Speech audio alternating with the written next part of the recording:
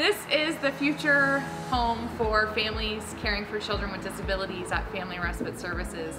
And we just want to thank Poirier Electric for investing in this home and providing an in-kind donation for all the electrical work. So we're almost ready for the rough-in for the electrical, but before that happens, we just want to thank each and every staff person who's making this project happen, and of course the Poirier family and Poirier Electric business. So thank you on behalf of each family who's counting on programs for this home. We cannot thank you enough for your support.